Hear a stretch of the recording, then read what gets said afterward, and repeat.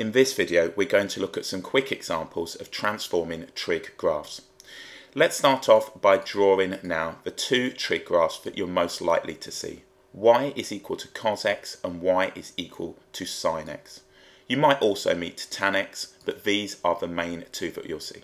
So if we have now y is equal to cos x and y is equal to sin x, for cos x now, we start just here. And this is going to be 0, 1. So we have a maximum now at 0, and that has a value of 1. We come down to 90 degrees, and then we'll come down to the minimum, and that's going to be at -1. So this now is cos x between 0 and 360 degrees. So this point right here is going to be -1. We have now 0 degrees, we have 90 degrees, we have 180 degrees, 270 degrees and 360 degrees. If we look at sine, we have a maximum of 1 and a minimum of -1. These graphs are simply transformations of one another by 90 degrees. So we'll come up to the maximum, we'll come down to the minimum, and then we'll come back up now to the x-axis. This is 0, we have now 90, we've got 180, we've got 270 and we've got 360. This is the maximum and that's going to be 1. This is the minimum, which is -1. So the maximum occurs at 90 degrees, the minimum occurs at 270 degrees. Whereas with cos, we have the maximum at 0 and 360 and the minimum at 180. So let's just recap basic graph transformations. We have translations, so if we just look at translations, we have two types of translation.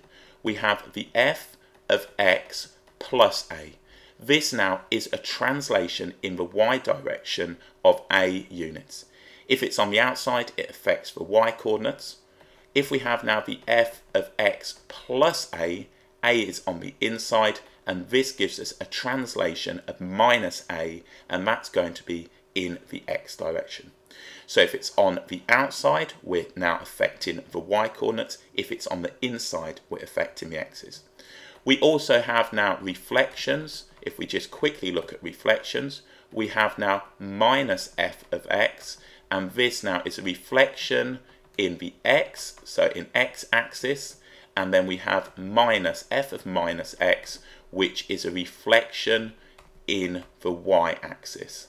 So in this particular case, we can see this is on the outside, so it's going to affect the y coordinates. On this one, it's going to be on the inside, so it affects now the x coordinates. If we look at our last one, we have stretches. So if we now look at the two stretches, we have af of x, so let's put af of x. This is going to be now a scale factor stretch of a in the y direction. If we have f of ax, this is going to be a scale factor stretch of 1 over a in the x direction. So this is brief revision. There are full videos on graph transformations if you check out the site. All we're doing is looking at a couple of examples.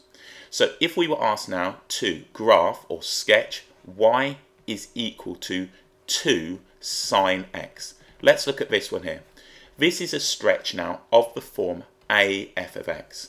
So in this particular case, every now coordinate here, the y coordinate, is going to be multiplied by 2.